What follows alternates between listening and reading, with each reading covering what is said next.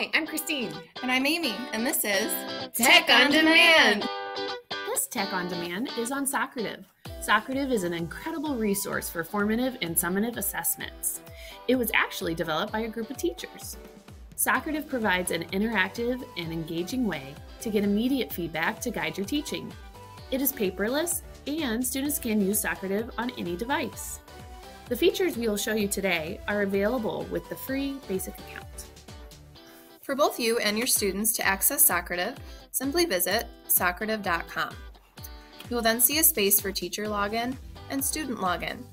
As the teacher, you will select teacher login. The student will select student login and will then be prompted to enter the room name where they can take part in the activities.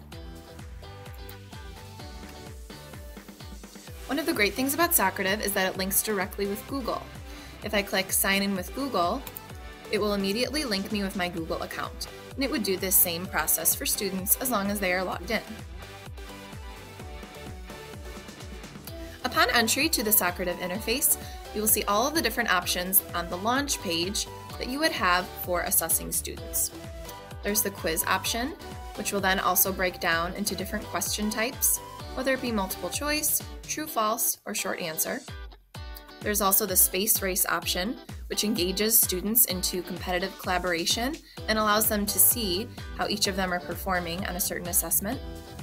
There's also the wonderful reliable exit ticket, which gives a quick snapshot of assessment in the classroom. One of the great things about Socrative is the results page. It is a live results page that can display student results immediately as they come in. So you could project this page with your class, and all the students could see either by name or anonymously how they each responded on the assessment. This can be a great way for students to see the different ways that they respond and give them ideas on how they might want to improve their own response. If you would like us to come in and model this with your students, sign up for office hours or shoot us a quick email. We would be happy to do so.